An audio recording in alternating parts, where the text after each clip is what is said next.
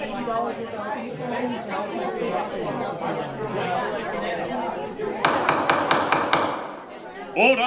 Silence in court!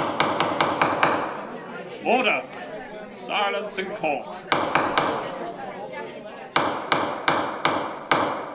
I would like to declare the case of movie trialers versus the accused now open.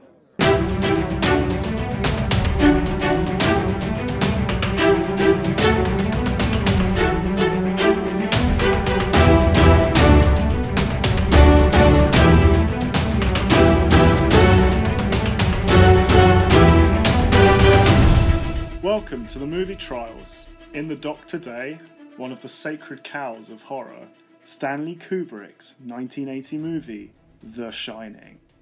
Looking to put a bolt through this bovine's brains, representing the movie trialers, I am your host and the prosecution, I am Smart Alec. Sat beside me is the defendant, fighting to save this aged heifer, a lover of both horror and The Shining, not Irish, Pat. Say hello, Pat. Hello, Pat. I see what you did there. So, I'm not going to hurt you, okay? I just want to make that clear. Okay. I'm excited to be here. But you didn't let me finish. Okay. I'm not going to hurt you. Yeah. I'm just going to bash your brains in. Wow. Okay. I'm just going to bash your brains in. We'll see about that. We'll see about that, Alec. The Shining stands accused of being overrated in the second degree. How do you plead? Not guilty. Your Honour and the jury, I put it to you that The Shining is an incredibly overrated film. Yes, it was directed by Stanley Kubrick, one of the visionary directors in Hollywood. Yes, it stars Jack Nicholson, an Academy Award-winning actor. Yes, the source material was written by Stephen King, a prolific writer in his genre. And in theory, all of these elements mixed together should create one of the great films of our time. This is not the greatest horror film of all time. I feel that it's not Stanley Kubrick's greatest film. I feel that many people have seen this film once or twice, a very long time ago, and their impressions at the time were good. However, I feel it definitely does not stand up to those initial impressions. And if people were to go back and rewatch this film and compare it to new, recent releases, I think people would change their opinion of this film and it wouldn't be considered the cult classic that it is. The main reason that it stands accused today of being overrated is that this film is far too funny to be considered the best horror film. It's dated very badly. Its actors are out of control. There are many random moments in this film that completely spoil it for me, and do not hold up to this day. And ultimately, I feel that the man himself, Stanley Kubrick, dropped the ball with this film. I feel that there are other, far superior horror films out there that could easily be critically compared to this and come out on top. It's these reasons that lead me to think it's not the pinnacle of horror that many tout it to be, including my guest who sits beside me. This is the case against The Shining. Now I invite you, the jury, to listen to what we have to say and reach a verdict. Thank you. So Pat, you agree with me that this film is incredibly overrated, right? No, funnily enough, not at all. No, I think it's one of the greatest horror movies of all time. It scared me shitless as a... When you were 12. Well, yeah, and ever since then, really, it's held up, and I constantly get reminded of how good it is. So when you recently rewatched this, you genuinely thought it was scary? Yeah, definitely. Let's talk about why it's dated first. Okay. First and foremost, Okay, let's speak about why it's dated, because I think that's going to be a key issue. Okay. You say it still evokes the same fears. Yeah. I don't believe it is dated. Do you not? No. So you didn't burst out laughing when it cut to shots of the kid's face, Alfred Hitchcock style, just of him, a ridiculous expression. Well, yeah, I mean, there are certain scenes that could have been done better, especially with Danny. I thought his overall performance was really good, however. It was. I mean, it's difficult, he's a child actor and he didn't really understand the film as he was filming it. I'm not sure I understood the film as I was watching. But no, I mean, I would say that there are some scenes that the realism is taken out slightly. There are some classic and very iconic scenes in this film. Many people say these things, that these are some of the greatest, most iconic moments in horror. For example, you have the elevator spurting blood. It's not even a spurt, that's a waterfall of fluid. Blood, yeah. It's a flood. A flood of blood. Flood of blood, yeah. So there's a flood of blood. Yeah. That's a pretty horrifying image, even without the score. Jump cut, close up to Danny's face. Yeah. It was a lame shot. We watched that and we laughed. It's just silly. Well, at the beginning of the film, the acting is great, it's fine, and then towards the end, the horror starts unraveling. The characters seem manic, and yes, some people, like, yourself, you were laughing quite a bit towards the end at some of the acting, but I just think you must realise these people have been in isolation from the world, and they're at a point of hysteria, especially, the woman. She's gone completely doolally. Well, they both have, and it's funny that you say that I laugh, because there were 5 of us. All of us laughed in unison at many parts of this film. I haven't heard that many people laugh at a horror film since I sat down to watch Shaun of the Dead. Yeah, well, so it's a very successful horror comedy hybrid, maybe. Well, but I don't see Shaun of the Dead topping many horror lists, and that film's brilliantly directed by Edgar Wright. It is, yeah. Well, as I said, I think that the characters have reached a point of hysteria. Some people can find that funny, and well, there's another moment. So yeah, the very, very famous scene where Danny's riding around on his little tricycle. Yeah. Just riding along, camera steady cam, which was new for the film. Tracking behind him. Yeah. Really cool scene. The Simpsons have parodied that. They have, yeah. You've made it when the Simpsons parody you. Yeah. And you come to the 2 girls, who I will agree are pretty terrifying. Yeah. And the scariest part for me still is when it flashes to both of them dead on the floor, murdered, and then goes back to them being their ghostly selves. Yeah. Again, jump cut, close up Danny's horrified expression. And I'm just laughing again. No, I mean, I disagree with that. I mean, the scene that you were talking about before, when he was sort of freaking out and frothing at the mouth, I mean, that was, a bit hysterical. But no, I disagree with that. That scene, as you rightly described, is terrifying.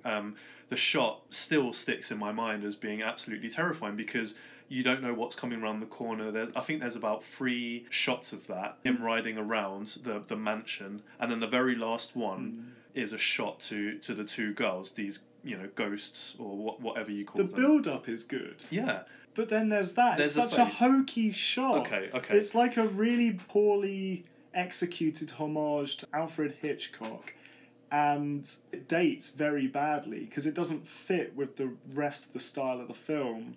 If you look at Psycho or something, the whole film's like that. There's a moment where the detective is walking up the stairs and Norman Bates runs out and stabs him, and then there's a close-up of his face when he's falling. Yeah. I mean, it's 1960 though, so you let that go. Whereas in The Shining, it's the 80s. Alien came out a year before this. Yeah. And we all know how I feel about Alien. Yeah. We do. Yeah, but there's no excuses in this film. Stanley Kubrick's a prolific director.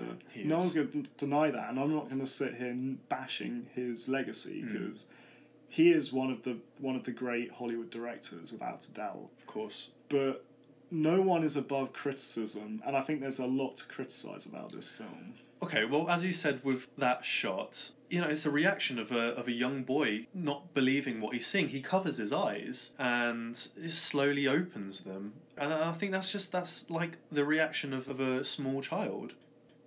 Okay, so let's go to another scene. Right. because I'm gonna keep picking out these little scenes. Go for it. So, the scariest scene when I first saw this film, which I think I was 15, I was watching it on my TV in my room upstairs alone, as everyone should do when they watch a horror film. Definitely. Unless they've got friends. Probably didn't at the time. It's irrelevant. It's the scene with the room. Do you remember the room number? 237. Well done. Who could forget?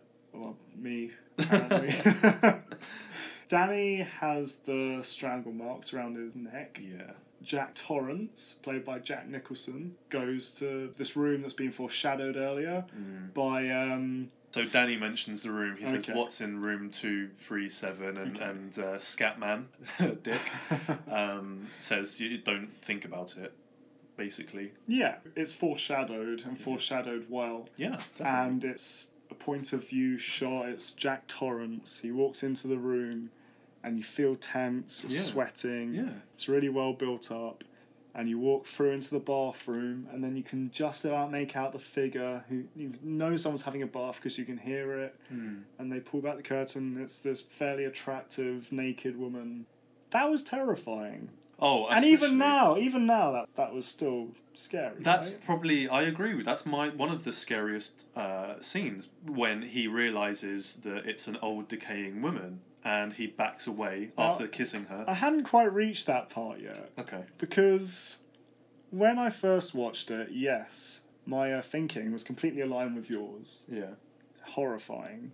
But I was a child. Right. Watching it now, the makeup does not hold up at all. Yeah. Especially on an HD television. Or if you to even project it. It was just clearly some old lady with really badly done makeup.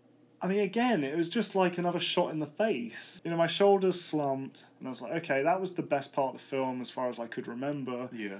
And it's just not that good anymore. Yeah, I mean, I agree because as you go on in years, these films, the CGI, the makeup is, it's poor. We live in a time now where makeup has improved vastly, CGI, making things very believable. So at the time, 1980s at the time, yes, this is the best they could do at the time. But well, I don't think... I completely disagree with that. I think this has been surpassed by earlier films in regards to its makeup. There are better films around this time, before this time. Yes, the makeup isn't great, but it's that fact of that's not what makes it scary. It's that sort of transformation of the woman. We see him kissing a beautiful woman, and she turns into this decaying thing.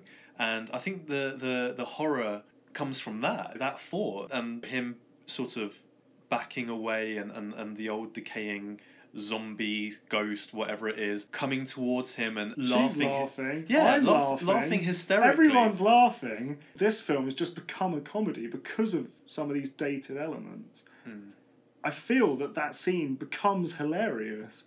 Yes, her laughing when you're terrified, it can almost exacerbate that feeling, but her laughing when I'm smirking at the terrible makeup down her arms and it's just some pretty much naked old woman walking around, that's probably a more horrifying aspect to that scene than anything else.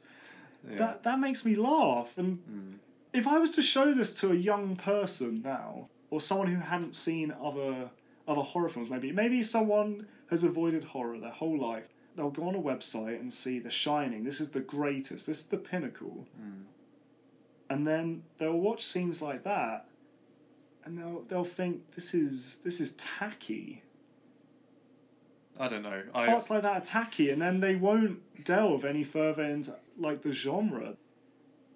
Yeah, it's just one of many parts that I felt really let it down. Okay, I mean, if you look at it superficially like that, yes, okay, I understand what you're saying, but I don't know. It still scares me because of that sort of uneasy feeling I get.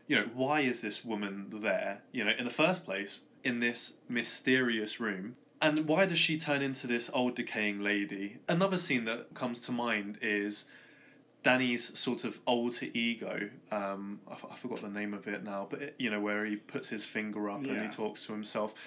That gives me such an uneasy feeling. It's a small child, and he's doing that. He's obviously got some problems there. Okay, so this is encroaching a little bit into later points, maybe. Okay. Just because of the subject matter and the reason for that. Mm. So in the novel, Jack has had a problem with alcoholism. Yeah. And has been abusive. Yeah. And it's a very natural and common occurrence for a child to create fantasies around himself. Yeah. It's a comforting tool. Yeah, exactly. Yeah. And I feel The Shining, this version, does a very poor job of actually approaching that subject matter. Mm. It treats it almost as part of the horror. A lot of people would probably say that it's alluding to the fact that these things happened in the past, but I actually don't think that comes off strongly enough.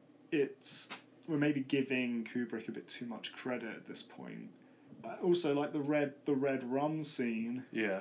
Again, another thing that maybe in the 70s people would have been scared by murder backwards, but I was just like, okay, murder. So that's another scene that gets to me. The way he repeats red rum, it's very uneasy. It makes me feel really uneasy, him repeating that in a high pitch tone, and it makes me genuinely scared. And that sort of backstory of the alluding to some sort of abuse on the child, again, adds to the uneasy feeling. There's a scene where Jack tells him to sit on his knee, say, you know, I would never hurt you, in a really creepy sort of way. So it's scenes like that allude to the fact that Kubrick is aiming for something deeper here. There's little hints. Yeah, so his wife, her first thought when she saw the neck marks on him was he'd gone back to his old ways. And I'm going to agree with you about that scene. It was very well done. Mm-hmm. It was a good, subtle performance from Jack Nicholson. One of the very few in this film, and that's another issue I have with this film, that his performance was anything but subtle. And if there had been more scenes like this, then maybe this would never have even been considered for a trial. It's a glimpse of what the film could have been. These are the big scenes. There's many moments that just add to the plethora of hilarity that you can find now. Okay. There's a random shot of a bloke laughing for no particular reason. He's just sort of laughing, and I think he has a fantastic moustache, and he's just chuckling away, and it's just silly. It's when Wendy's running around with a baseball bat. Yeah. Going a bit mad. There's a moment with, I think she's come up the stairs, and then she looks into a room, and there's a guy really badly dressed up as a pig. A bear. A bear, okay. A bear and a gentleman. Yeah. Yeah.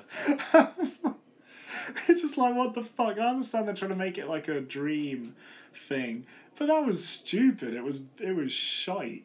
What I would say, Kubrick isn't a director that just does things randomly. We know that Kubrick is a perfectionist and he films many takes, and in past films, for example, Clockwork Orange, there's certain scenes that don't make sense at first, but then when you really look into them, there's hidden meaning there, and The Shining is no different. But the Clockwork Orange is the blackest of comedies. This is meant to be scary. He did not mean for this to be funny. But it's still a Kubrick film, and he's got his own style, so everything... His style is fantastic throughout, but it's not his style that is really in question here. It's a beautiful picture of a film, but that alone doesn't make it one of the great horror films. Well, what I would say is those scenes are there for a reason. Every shot is there for a reason. The props are there for a reason, and that's another reason why this film is great. So you say it's meticulous. How come he couldn't get Wendy's part right? This is the thing. These actors, okay, first of all, they had to retake a lot of scenes, and I think this was very deliberate. If we think about, you know, the setting, they've been at this hotel for I don't know how many months, you know, in total isolation. The radio's not working. They're going crazy, basically, and they've just totally lost it. You know, if you've stayed home for a long period of time, you go a little bit crazy. This is to obviously a whole new level. It's just hysteria, basically. Very, very interesting that you say that. Jack Nicholson goes from naught to crazy before they even reach the hotel. Even driving in the car, he looks mad. Yeah, I mean... It's such a poorly weighted performance, especially given the source material where it's meant to be a slow degradation of a man who's reformed from alcoholism, reformed from abuse, who is then going to this place that, because it's on an ancient Indian burial ground, starts to draw out the worst in him and make him go mad. This is just Jack Nicholson prepping for his role as the Joker in the Batman, because that's all I saw watching this. It was just madness from the off, and that's not a good performance. That's an out of control performance. Yeah, well, what I can say to that is yes, I do agree that at the beginning there is that hint of madness already showing, but as you said, I'd call it a dollop. a dollop of madness already showing. I mean, it's not quite there. He's still sort of fine, but there is that sense, of course. But that transition to full-blown craziness is only after there's a jump 2 months later. You know, this film can only be so long, and that makes it more believable. This guy has been in total isolation, trying to write a novel in a massive hotel for a while now. You know, this isn't after a couple of days. That would be unbelievable. This is a reformed alcoholic who, after 2 months, total isolation, has gone crazy. My point is, he's gone crazy before they even reach the hotel. Before the 2 months later, he's just crazy. He's just Jack Nicholson right from the off. But maybe that's how the character's supposed to be. But it's not how the character's supposed to be. In the Stephen King novel. Which is the novel, yeah. Well, I don't know. I disagree. I think... if you forget that there was even a book, the whole purpose of the hotel is the hallucinations and bringing the evil out in everyone. Right. But he's evil from the start, so there is nothing to bring out of him. He's just mad. I don't think he was like that in the beginning. I just think he had certain issues, definitely. The isolation just exacerbates it. I think it's very believable.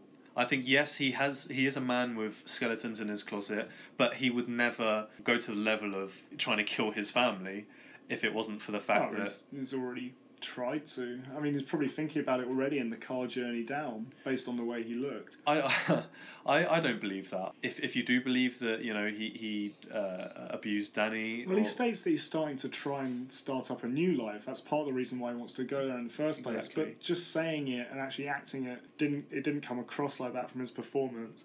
I'd like to also bring up 2 key characters. There aren't very many characters in this film. No. We've already touched on her. This is Wendy Torrance. Yeah. One of the worst, most misogynistic viewpoint characters I've ever seen on screen. She's weak, wet, she runs around flailing her arms all over the place. She has that annoying expression. I would have wanted to bash her brains in after having to put up with her. And I definitely do not advocate any sort of domestic abuse.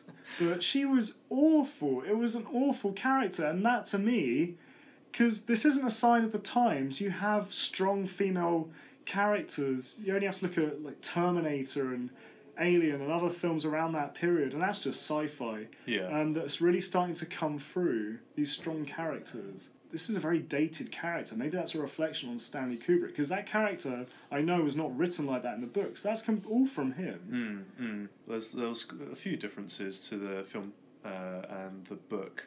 But just specifically her. Yeah. Terrible. And she is very important. She is. What I would say is...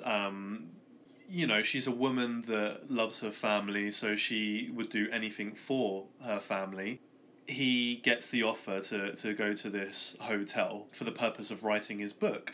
She wants to make that happen for him. She's doing it for her family, and that's the character that she is. He later, further on in the film, he says, "I'm not going to let you ruin this again." I think that's a hint of maybe she feels that she's held him back in the past, and I feel that's why she... you know, wants another chance at, you know, this is Jack's moment. I'm here to support him. I want to be here for him and for my family. And that's why she is the way she is. Well, she's written like a character. Is meant to be written like a character who's been in an abusive relationship. But Right. they're just like, you did this. You did this when she runs in with Danny and there's the marks and then you see her sort of trot away like arms flailing around. It was laughable and it was pathetic and. Well, I would say that makes this film dated because that isn't something that I'd want to show people. She's hysteric. She's hysteric. When you see people in films when they're hysteric, they're just all over the place. You know, Have you met someone like this in real life? No, I haven't because I've never met anyone as hysteric as she is. Towards the beginning of the film, that type of personality, yeah. But this to me goes back to overacting.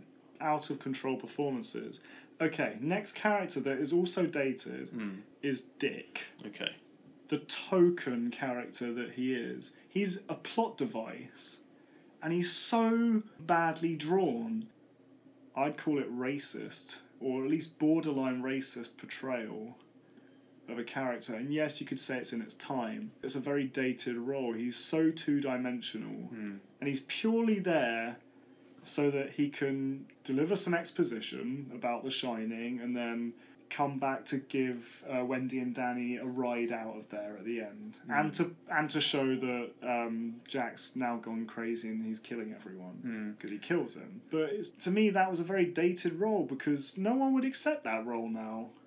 This is like the stereotypical friendly, jolly black guy who's just there to come and help someone out and then...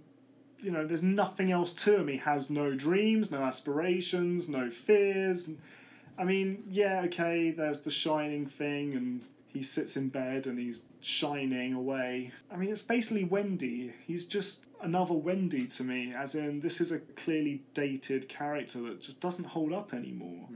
And he's part of the film like any other part of the film, and as you said, Stanley Kubrick doesn't make mistakes, he's very focused, so this is all deliberate. I was laughing because it was just his role, his entire role was ridiculous. Well, I mean, I don't agree with that. I feel that his role, it just added to the mystery, you know, like, what is this Shining? Why is he there? How does he know that, you know, Danny has it? Again, it makes you feel uneasy. He, as a character, made me feel uneasy. And it's funny that you should mention that racism. I think Jack calls him a nigger at one point. Yeah, him and was he an English waiter? Right. They call him a nigger. And it's interesting because that stereotype that you mention, I agree with it, and it makes you feel uneasy. And this is an overarching sort of meaning in The Shining. It makes you feel uneasy. It makes you feel uncomfortable. He's portrayed this stereotypical stereotype, and that's for a reason. I think this is an instance where it worked at the time, but now we've moved a long way from there. Yeah. It just, again, it's something funny.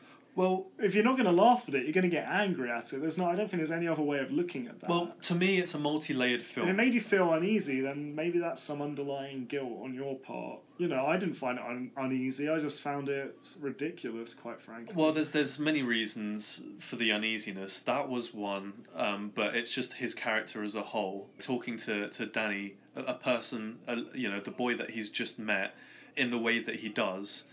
It's just an uneasy feeling. I mean, their characters were pretty much on the same mental level as each other. Right. That's how they were portrayed. Right. That's awful. I know.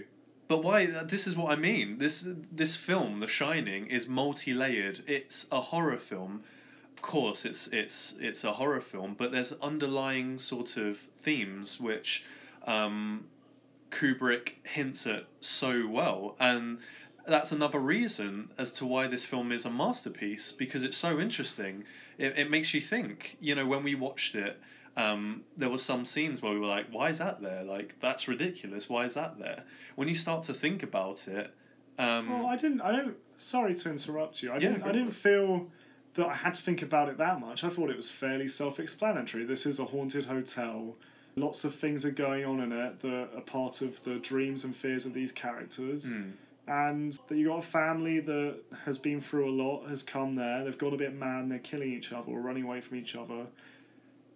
There's nothing more to it. It's not this deep, really psychologically challenging film. unless you really struggle to pay attention to something and have completely missed the point, it's just a horror film. Well, maybe that's the audience member. Maybe it's what you expect of the film. You know, for me personally, I look at a film and I see it for what it is, but then I want to know more about it. And especially a Kubrick film, who is very meticulous in what he does, and there are underlying themes in his films, all the more reason to question certain aspects of the film. There are many really interesting, weird horror films out there, but most people don't feel obliged to necessarily go out and research these films. This relates back to the original charge. Why does this get preferential treatment to other films? Because it's this prolific director, he gets a free pass, everyone assumes that even if it's bad, there has to be deeper meaning to it, there has to be more. You know, I'm just too stupid to work it out because he's this good a director. I think that he doesn't get a free pass. We know Kubrick, we know what films he's made, and we know his methods. And so that makes you, question certain parts of the film, try and understand a deeper meaning. And this film, it was a foundation to many horror films today. The suspense, the shots. Well, I mean, it holds up. Kubrick didn't create suspense, No, of course he didn't, but there was certain atmospheric tension. I'd compare this film to Nightmare on Elm Street. Nightmare on Elm Street, at the time, was horrifying. It's made by one of the masters of the genre. It had many original ideas in it, which you could say that The Shining does have. Definitely. But now, many of the special effects are absolutely ridiculous and they look stupid, and many people, they don't give that film the same level of recognition they give this film. There's the scene where Freddy Krueger's arms stretch out down the alleyway and you can clearly see they're like held up by wires and it looks absolutely silly. And I put them in the same camp as each other. The Shining and Nightmare on Elm Street both have things to say about the human condition and about children, and they've got many of the same themes. But no one treats that film like it's a paragon of the genre, whereas this... I said that I was going to have this on trial, and I had comments like, oh, you can't say something bad about The Shining. I understand where you're coming from with the, Nightmare on Elm Street comparison, but what this film does and why it's considered such a classic is the tension, the atmosphere, the uneasiness. No other film, be that horror or whatever genre, has made me feel that way. The setting of being in a massive hotel. I remember staying at large houses when I was younger because my mum's a carer, and we used to stay there, just me and her, when I was younger. And I got that feeling even then. There's all these rooms around, 3 bathrooms, 4 spare rooms, and I just got a sense of uneasiness because they should be full of people. And it's the same with this hotel. It's a massive plot of land, and there's only 3 people there. We see the kitchen, a massive kitchen, and it's empty. It just feels so uneasy. But I feel all the points you're picking up on are all just pretty much related to how masterfully Kubrick shot the film, but that's not the content of the film. You're talking about a fantastic exercise in creating atmosphere and displaying a setting in a certain way. But that's only half of what makes up a film. And, that half's fine. It looks great, but that alone is not enough to make it... I'm not saying this is a shit film, because it definitely isn't. Yeah. I'm just going to put that out there. It's not. It's not bad. I'm not calling it awful. I'm calling it overrated. Yeah, sure. And many people say this is the best, and it's not the best. It has flaws. Yeah. And I'm trying to highlight the flaws in this film. And that's what I'm trying to say that this is guilty of. It's guilty of having flaws and not being quite the film that people remember because it's dated, which we've talked about. Yeah. And B, the characters, the out-of-control performances. We've already spoken about Wendy. Batshit crazy, ridiculous performance. But the number one person's obviously Jack Nicholson's character, Jack Torrance. He's so twitchy and bitey, and his enunciation is really up and down all over the place, and he's got that trademark smile going on. Yeah. He's got his wacky hair, and he's just all over the place all the way through the film. He goes up, he goes down.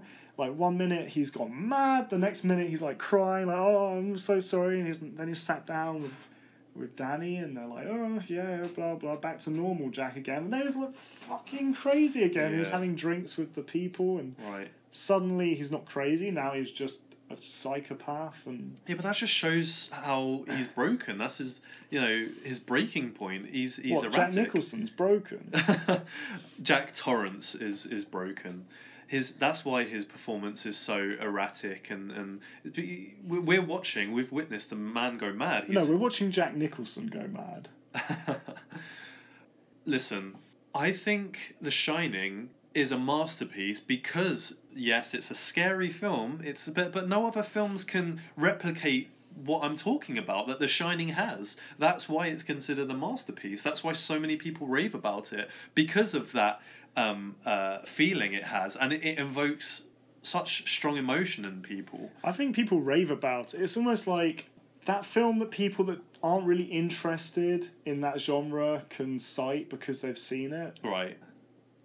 I think if you speak to most fans of the horror genre, you're not going to hear The Shining emerge from their lips. I disagree with that.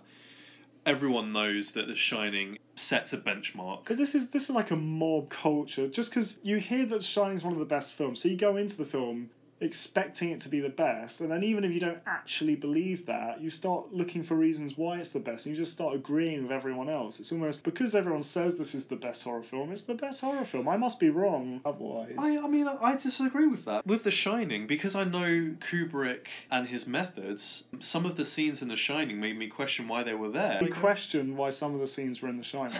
Yes, I did question them because I know Kubrick's methods, and that made me want to go out and find out more about certain scenes, why they're there. The Shining is different. There's meanings in that film. There's questions left unanswered. And for me personally, I love that because you think about it. It makes you question, why is that there? Like, why is there a guy dressed as a bear seemingly giving oral sex to another man in a suit at the end of the film? Why is that there? The Shining just makes it more interesting, and I love films that do that, and I guess that's why many fans love the film. But there's so many other fantastic horror films out there that have as much, if not more, to offer and to be explored about the human condition and about thoughts and fears and emotions than The Shining. But no other director has really delved into different themes. You've got to be kidding me. Yeah, like with what I was going to mention before, the themes that he touches on, such as racism, hidden meanings regarding the moon landing, and his partaking in that, it makes you question certain aspects, You're which right. Other films No, don't you're tend right. to do. Stephen King did a fantastic job of touching on many interesting themes within the set piece of his story. These aren't Kubrick's original ideas. He's interpreting that onto screen. So what I'm questioning is what he has put onto the screen, not the ideas brought up in the story, because the ideas that are presented to us, they were the machinations of Stephen King. Mm. This is about the way the themes from the original source material are presented as a film. I strongly feel that Kubrick, actually by this point, is kind of losing the plot. He is a marvellous director, so you've got Spartacus, you got Doctor Strangelove, you got Paths of Glory, Space Odyssey. Yeah, 2001 Space Odyssey, you got Clockwork Orange, Barry Lyndon, all these classic films. Right.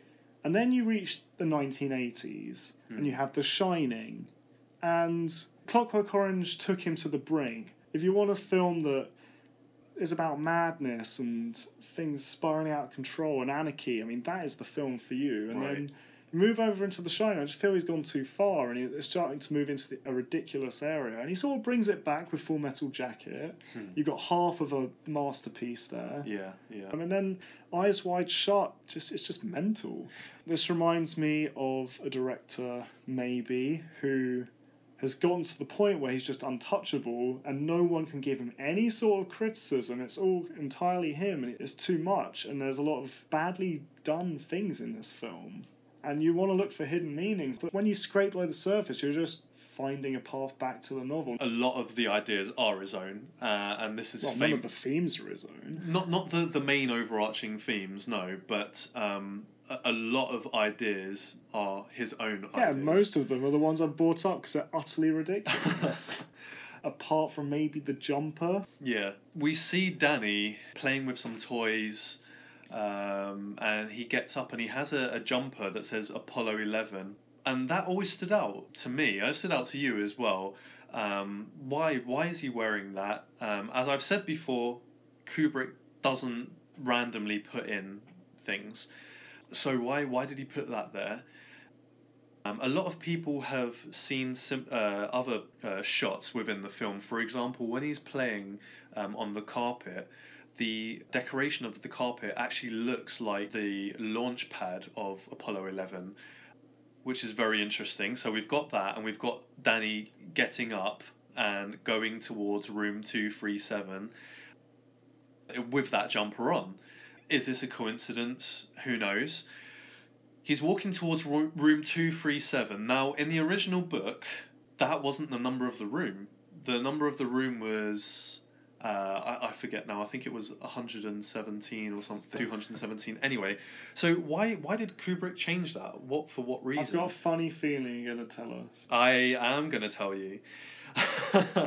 So 237,000 miles is, at the time, that was the distance between the Earth and the Moon. You look so happy right now. So why is that? Why are these three pieces together in the same scene?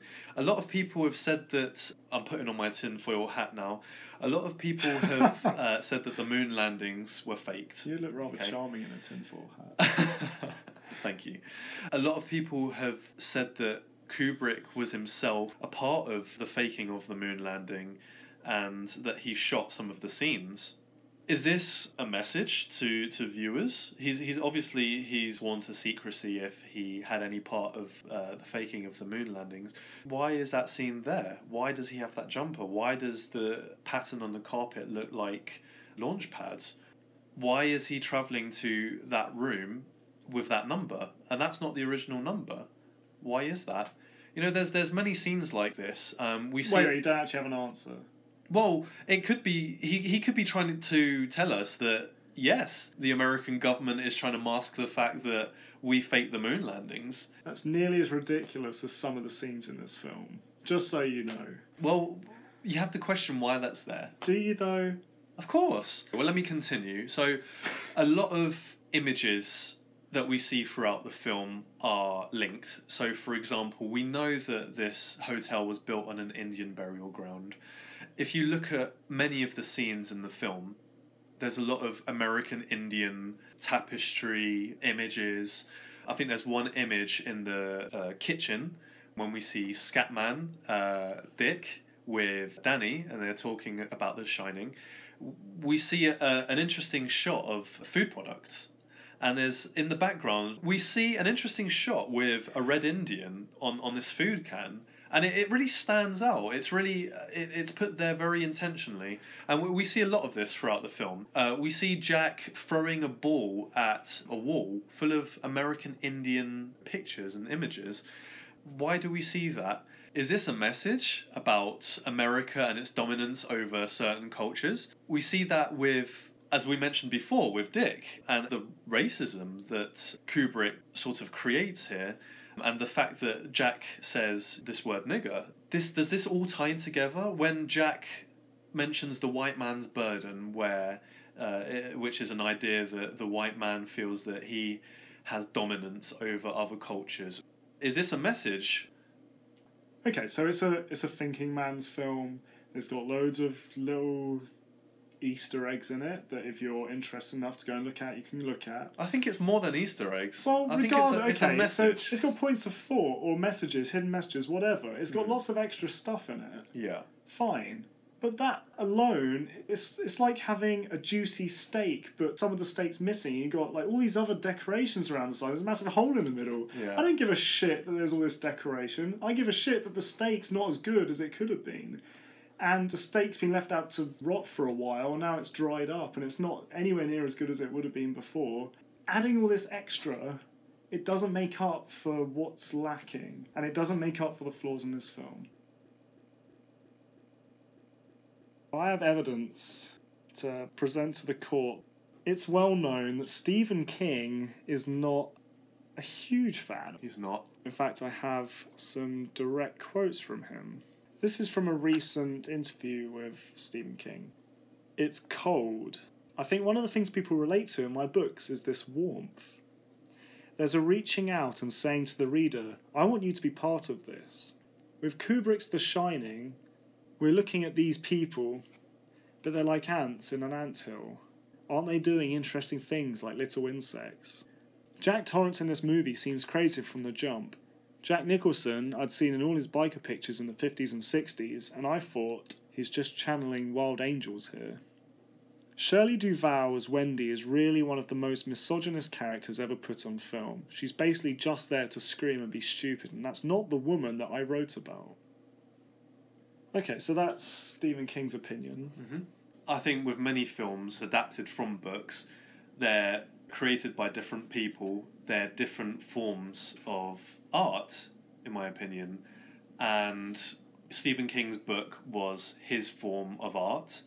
Stanley Kubrick's was his form of art adapted from someone else's. We see this with Stephen King when he tried to make The Shining as in TV form, which was horrendous in my opinion, and to many others. Yeah, but okay, let's just hold on that, because I think that's very unfair. Okay.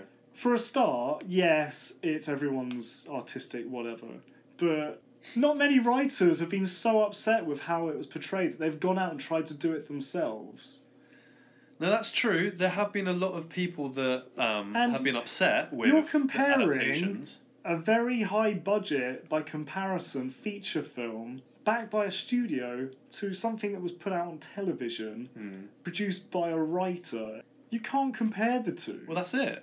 It's different forms of media. No. But it doesn't matter that The Shining's going to be better than a TV miniseries. I'm just saying that his opinion is slightly more important than our opinions. Okay. If anyone can criticise it, it can be him, because he wrote the damn thing. Right. He felt he'd done a complete injustice to his characters, and they were badly portrayed, and that bad portrayal reflects back to the actors and it reflects back to the director. It's not a bad film, it's just not this masterpiece that everyone touts it to be. I say everyone very loosely, in fact quite a few people I've spoken to recently said otherwise, but maybe they've seen it recently as well. So just another small piece of evidence. The Shining, in 1981, received 2 Razzie nominations. Are you aware of the Razzies? They're the sort of Oscars for bad performances. Yes. Right. Worst Actress nominee, Shelley Duvall. Okay. Worst Director nominee, Stanley Kubrick. Interesting. Just putting that out there. I'm not gonna comment. Okay. Just evidence. Right. Interesting. Okay, I would like to present my evidence now. The Shining has received a lot of critical acclaim. If we look at different ratings from different websites, for example, IMDb, Empire, Film4, IGN, The Shining constantly comes out in top 10 lists of best horrors of all time. It's rated 8.5 in IMDb, so a very, very strong rating there. And that leads to the conclusion that this film is widely regarded as a classic. I'd also like to just list off some other films that you might consider would be a valid number 1 horror film of all time that you might, if you haven't seen, you should definitely go and look at. Ring, the Japanese version, is a classic. Texas Chainsaw Massacre, the original version, absolute classic. Jaws, fantastic. You talk about tension, Jaws blows The Shining out of the water, in my opinion. The Exorcist. Now, The Exorcist kind of plays tag with The Shining for the number one spot, and I'm not sure if I exactly feel strongly about that film. Okay. I don't particularly enjoy it, but many people do, so it's just an alternative for people. Halloween, The Thing, Alien, Frankenstein, Bride of Frankenstein, Dracula, Psycho, Nosferatu, Saw, Evil Dead 2, Let the Right One In, Scream, The Descent, Silence of the Lambs, Peeping Tom, Night of the Living Dead, Invasion of the Body Snatchers, Martyrs if you want to look at something a bit more extreme, or if you want to see something similar to The Shining for its comedic value, Shaun of the Dead. Well, that's a big list you've got there, Alec. that was just skimming off the top. Right. I wanted to give people some really solid films as opposed to some of the more debated ones like The Shining. But well, look, I've seen a lot of the films that you've mentioned, not all, but most of them. But I feel that The Shining is an absolute masterpiece because it's more than just a scary movie. It has more to it than other films. It still provokes thought and debate even now. There was recently released a film called a documentary called Room 237, discussing certain aspects of the film and ideas. That hasn't happened for many films, and that just shows the level of intrigue this film has. Time for closing statements. Members of the jury, The Shining, is it a good film? Definitely. It's definitely a good film. Is it a great film? No. No, it isn't. It's too flawed. It's too dated. The performances do not match that of a true classic. Yes, it has iconic scenes. Yes, it has quotable lines. And yes, it has memorable moments. I don't think that in a current context, those memorable scenes are memorable for the right reasons anymore. I find this film to be too ridiculous. And I think many people, when they approach this film, when they're new to this film, without nostalgia, they'll laugh. And they're not compelled to look for answers. I'm not going to tell you that you shouldn't watch this film. I'm not going to tell you not to enjoy it. And I'm definitely not going to tell you that it's bad, because it isn't. But it is definitely not one of the best horror films of all time. It's not even close. I wouldn't put it in the top 25, maybe even the top 50. And it tops so many lists. And that just can't be right. Because this film is incredibly overrated, and I implore you to give the verdict of guilty.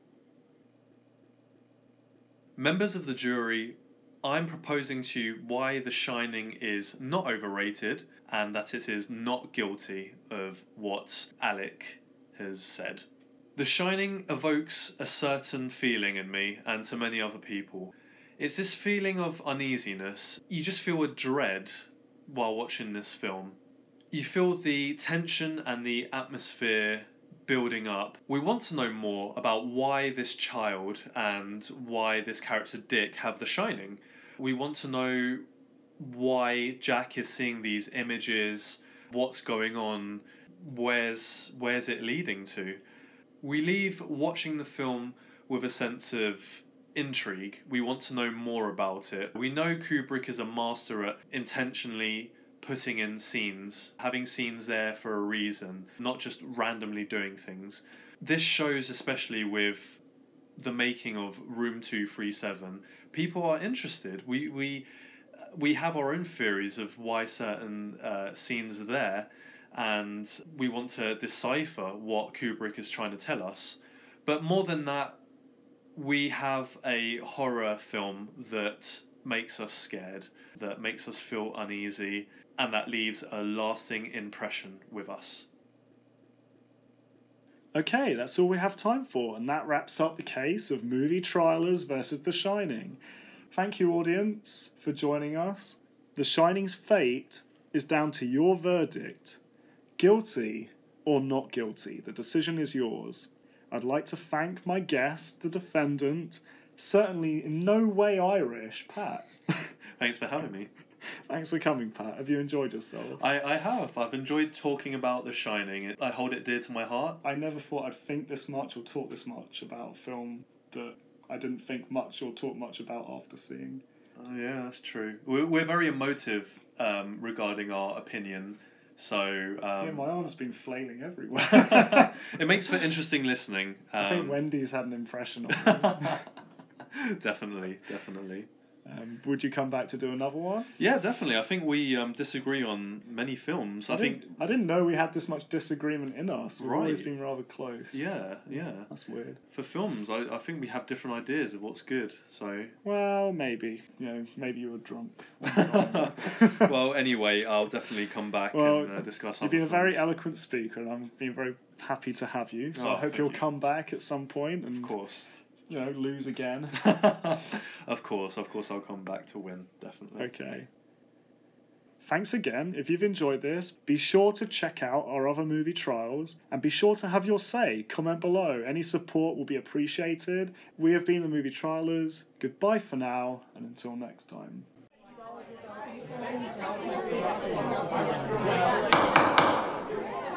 Order! Silence! Members of the jury, you decide. Based on the evidence presented in court by both parties, what is your verdict? Guilty or not guilty?